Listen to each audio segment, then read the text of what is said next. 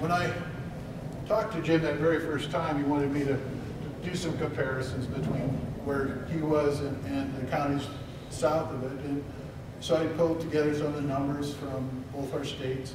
And things look fairly similar in those two areas. 3 counties in Iowa and then the 3 zones in Minnesota.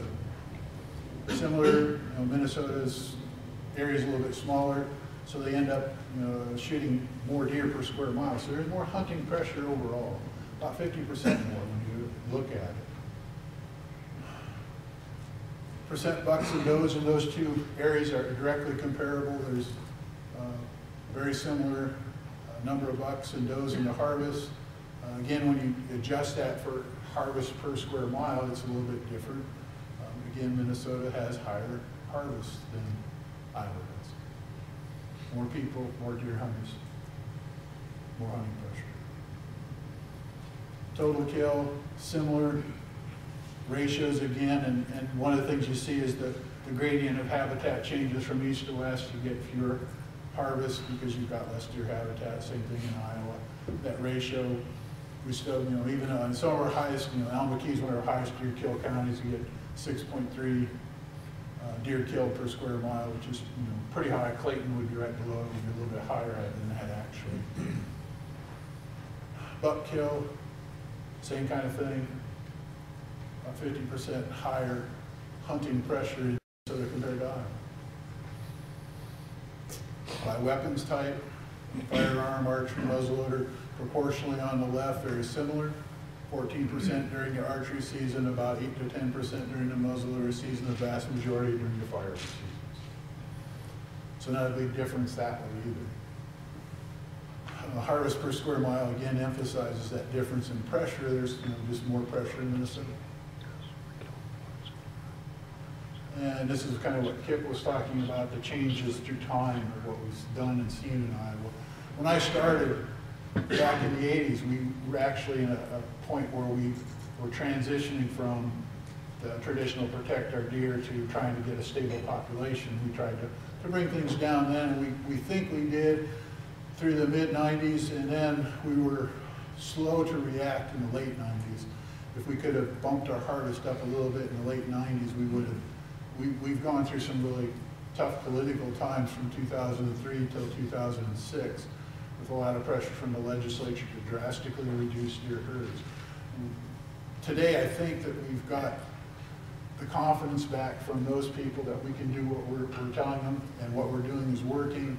Now it's going to be, where can we find a level to settle at that everybody's comfortable with. So we think we're getting there for the most part. We're still always going to have challenges on what we do. The one big difference that's obvious between us and you is our seasons occur at different times.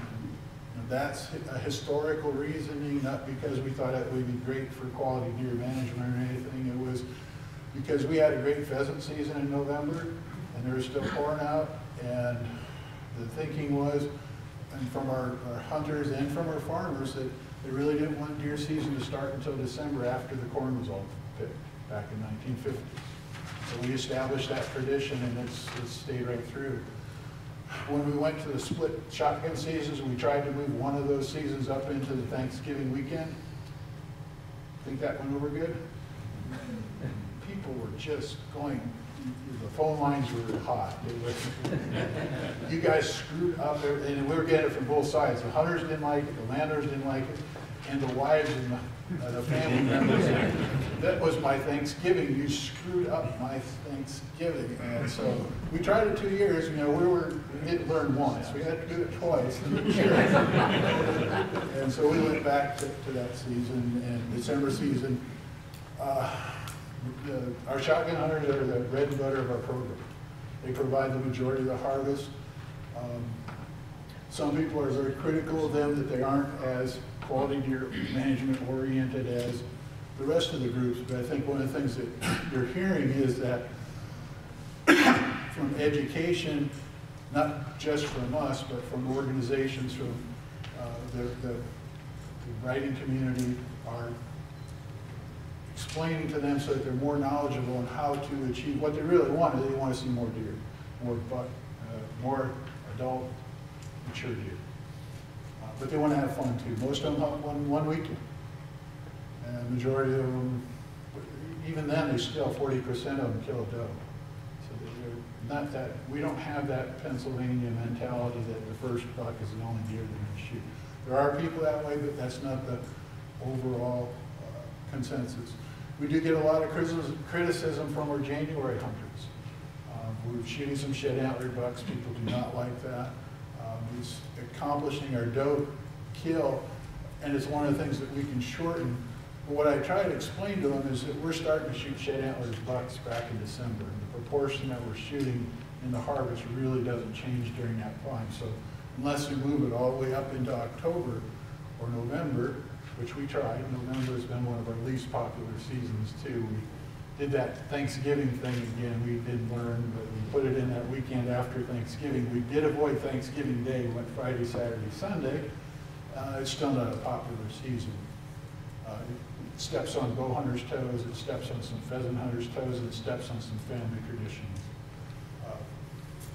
It does help, and it maybe helped us go over the edge on some of our areas. But that's really the nuts and bolts of why we do what we do, where we do it. There's things that we don't know about, and we've talked about this in the past and with Lou. You know, how can we maybe do some comparisons that would be meaningful on both sides of the border to see how are land ownership and habitat patterns different, or are they? What kind of surveys we could do that Lou's doing in hunter attitudes and landowner attitudes. And then the big one is what everybody talks about is traditions. You know, our hunting has evolved over time. Our hunters like what they do. There's some of them who would love to hunt in November with a firearm, but it would be hard for us to change to that right now. I don't know that we could get that done. There would be a lot of controversy with landowners. So it would be a big hurdle for us to go all the way into November with that season. And I don't think we really want to. So, I mean, we could. And one of the things I've learned over 20-some years is never say never. It may happen.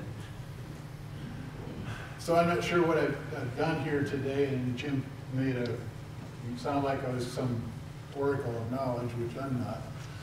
I give you a little bit of a picture of what's out there. It's still pretty fuzzy in my mind, but we struggled through. But what we try to do in our agency is try to work with our constituents, you know, people like yourselves who are here. This is one of the more important things in your life as far as activities you want to do. It's like golf to some people, deer hunting, bass fishing. Those are all pursuits that people are very attached to.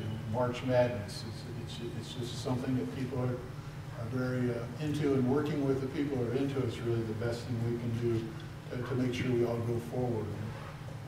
And QDMA is a good vehicle in our minds to do some of these things.